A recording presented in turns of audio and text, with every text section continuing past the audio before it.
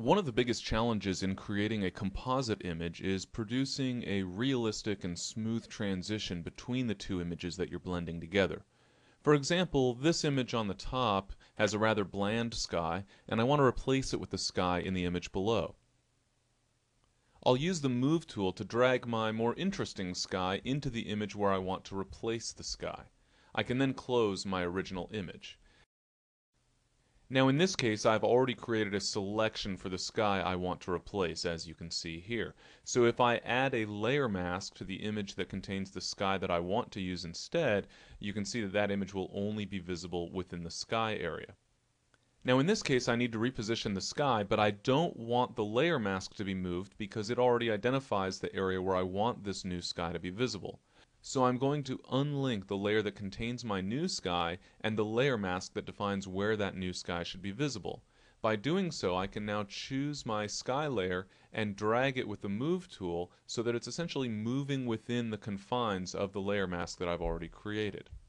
Now at first glance this seems to be a relatively realistic and believable composite image, but if we zoom in close to the horizon you'll see that the transition between the existing image and the new sky that we've used to replace the existing sky is rather abrupt. If I turn off the new sky you can see that previously there was a nice gradual transition between the horizon and the sky above. Now we have a very obvious indication that we've created a composite image.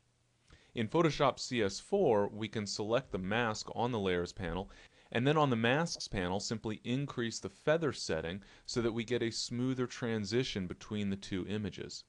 In versions of Photoshop prior to CS4, you can accomplish the exact same thing by applying a Gaussian blur to the layer mask.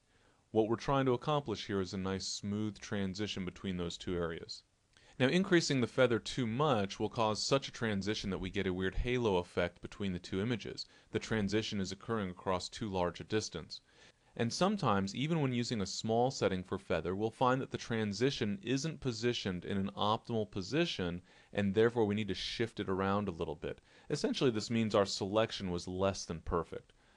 I'll click the Mask Edge button on the Masks panel to bring up the Refine Mask dialog box. I'm using the Quick Mask Preview here so that I can see a color overlay indicating which areas of the image are masked out and which areas will be visible for the current layer mask associated with the layer that we're working on. If I adjust the Contract Expand slider, you can see I'm able to contract or expand the area where the masked image is visible. I can use this control to fine-tune the position of that transition between the masked areas and the visible areas so that it aligns with the object I need it to, in this case, the horizon. Once I have an appropriate setting there, I can click OK and my mask will have been refined. As you can see, I now have a much smoother transition that is positioned properly to create a believable composite image. Of course, in some cases you may have a problem with your layer mask that you can't solve using the tools available on the Masks panel. For example, if you look to the right of these hay bales, you'll see that my original selection was obviously a little bit flawed. In this type of situation, you're really going to need to work manually to clean up your mask. In this case, I would use the Brush tool with a very small brush with a hardness value set to 0%. I can then zoom in really close on the edge that needs to be cleaned up, and I can paint with black or white as needed directly on the mask. So clicking on the thumbnail for the layer mask I'm working on, just to make sure it's active on the Layers panel, I can then move out into the image. In this case, I need to reveal the sky in this area where I can see a halo around the bales of hay. So I'll paint with white on this layer mask to reveal the new sky, covering up the halo effect I'm seeing along the edges of the bales of hay here.